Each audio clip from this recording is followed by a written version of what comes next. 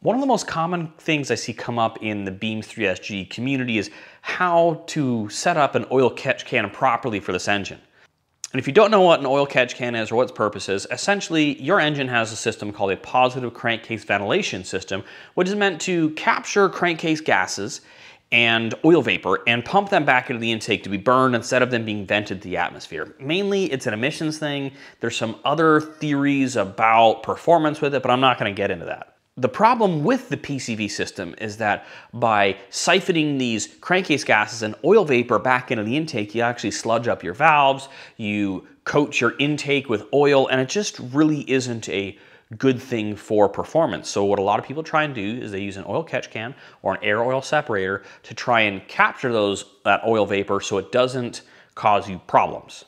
So then the question is like, oh, well, just how do I hook it up? Oil catch cans aren't a new thing, but the PCV system on the BEAMS 3SGE is a little more complicated than a lot of older systems, especially if you're an 886 person coming from a 4A GE. This system is quite a bit more complicated. There's more parts to it, but don't worry, I'm gonna tell you all about it. I think it's important to understand how the stock system works to be able to hook up an oil catch can properly.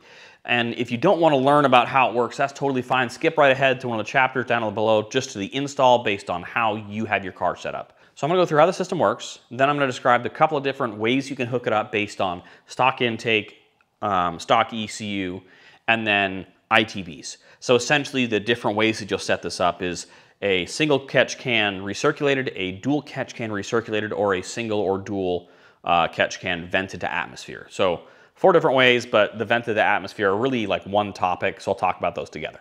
Let's go over the system on the car.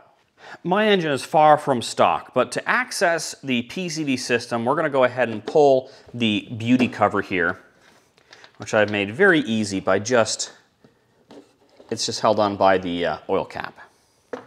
To make this easier to understand, I'm gonna pull these hoses out and around so you can just see everything a bit more clearly. This valve cover has 2 different breathers on it.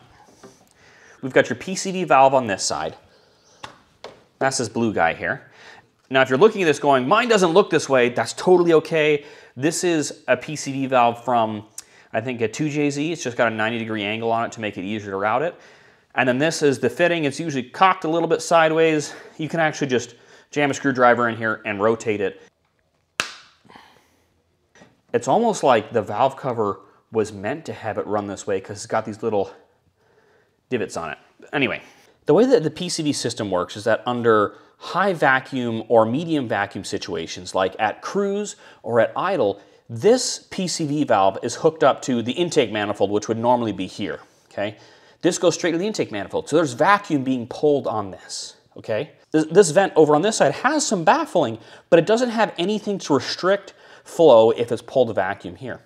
Essentially what's going on is that at idle, at cruise, we're pulling a vacuum, so we're siphoning off some of those crankcase gases and those oil vapors. As we're siphoning it off, we have to replace that air with something, and that's going to come from your fresh air vent. So the stock setup, this blue PCV valve is hooked to the intake manifold, and this hose comes out here to the stock intake after the mass airflow sensor. Because as we're pulling a vacuum on this, we're pulling air in here, and if we leave it open, it's just a massive vacuum leak. It's the same as if we're going to leave that port open on the intake manifold. So by putting it to the mass airflow sensor, it is now a metered air source to the intake, to the engine.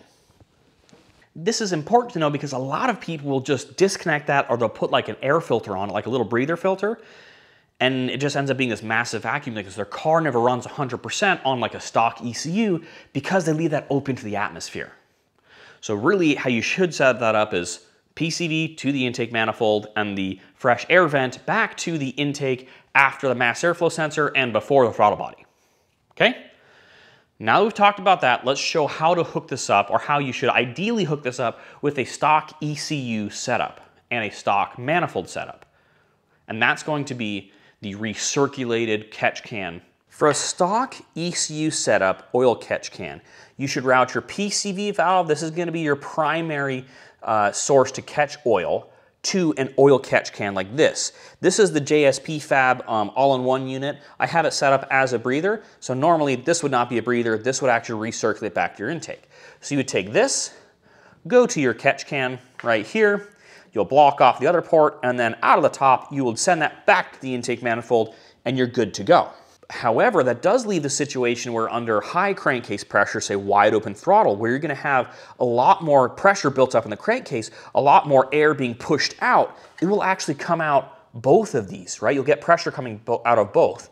And so sure, you'll be able to catch all of the oil vapor from the PCV valve, but from your fresh air vent, it's gonna dump that into the intake right into the throttle body. So the most perfect situation if you're going to use a stock ECU is 2 catch cans that are recirculated to the intake. So you go PCV to catch can, back to intake manifold, and then you'll have a separate oil catch can that'll go fresh air vent, catch can, and then back to the intake really right here before the throttle body after the mass airflow sensor. So that's how you set up for the stock intake and the stock ECU. So now let's talk about ITBs as well as standalone ECUs that use a MAP sensor, a manifold absolute pressure sensor. The whole point of that dual catch can recirculated is that you're not inducing any vacuum leaks accidentally. But when you go to ITBs or a MAP sensor, you don't have to worry about vacuum leak because the MAP sensor is able to calculate how much air is flowing into the intake based on pressures and neat things like that. So you can run vented setups that don't cause issues with vacuum leaks and fuel trims and all of that.